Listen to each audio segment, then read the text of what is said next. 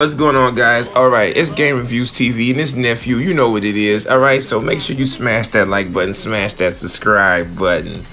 Alright, so let's talk about Nintendo Switch. What are they gonna do? What is Nintendo gonna do?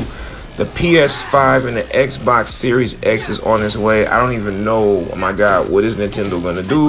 It's looking all bad for the game system. So, you know, like I know that the Nintendo Switch is lagging behind the PS4 and the Xbox One already.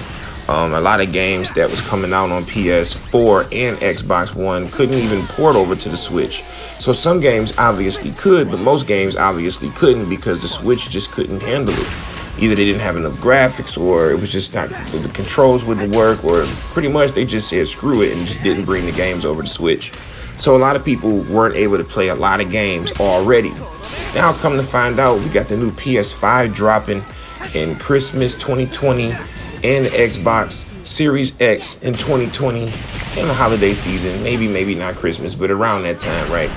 And what is Nintendo gonna do? Are they gonna come out with a new gen system? Are they gonna come out with a new console? They haven't announced anything, so it's looking bad.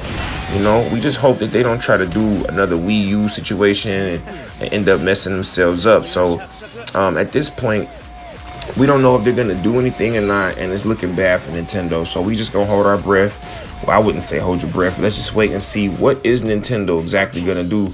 Well, one thing is that they just might end up losing a lot of third-party support. They already was losing support now, and it's looking like, you know, the Switch is going indie, like it's not gonna have any true support. But one other option that Nintendo could do is just upgrade the Switch into a more, you know, a better version of the Switch, and then just drop that, and then that'll save them a whole lot of trouble from having to make a whole nother system. They can just kind of upgrade it, change the, you know, the parts on the inside, and just make it faster, make it better, make it nicer. That way, a lot of games can still port from the PS5 and the Xbox Series X over to the Switch. And if they call it something new like Switch 2 or Switch Up or whatever they're gonna switch up and do, that's on them. You know what I'm saying? So let's go ahead and smash that like button, hit that subscribe button in the comments below. Let me know what you think is gonna happen to Nintendo. You think they're gonna make a new system? Do you even care?